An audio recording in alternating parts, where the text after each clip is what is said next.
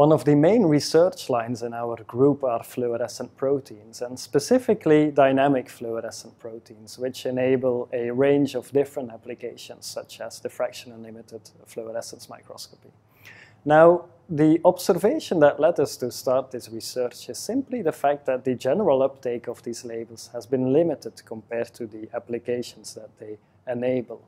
And in some cases, this is simply because these dynamic fluorescent proteins derive from different protein scaffolds compared to the labels that are most often used, which means that in many cases you cannot introduce these straightforwardly into existing constructs without a range of control experiment. The second problem is that in many cases it is difficult to optimize or develop multiple parameters of these labels at once, which means that you end up with labels that do well in imaging but may have reduced biological compatibility. So in this research we wanted to answer three different questions. The first question is, can we develop a dynamic fluorescent protein that can be used as a drop-in replacement for the many constructs that already exist? The second question was, can we then learn more about the structural mechanism of these probes? And finally, can we come up with a more generic framework that will enable the rapid development of these types of dynamic fluorophores? We decided to base our work on EGFP, which is probably the most widely used fluorescent protein. By mutating reversibly switchable EGFP, and screening for fluorescence brightness and photoswitching, we were able to develop a series of RS greens that are up to 30-fold more bright. While we could show that this was not due to photophysical parameters, it was hard to pinpoint the exact reasons. We believe it is due to the enhanced expression of the proteins. In terms of photoswitching, we could identify different behaviors, including faster and slower switches, providing more insight into the structural aspects of the photochromism. To unravel this mechanism on a molecular level, we crystallized one of the RS greens. Moreover, we irradiated some of these crystals to trap them in a dim state. After the X-ray diffraction experiment, we were able to determine its crystal structure in both states.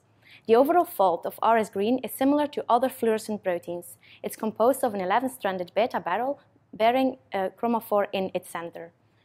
When we compare the emissive and the dim state, here in green and gray respectively, it's clear that during photoswitching, a cis-trans isomerization of the chromophore happens.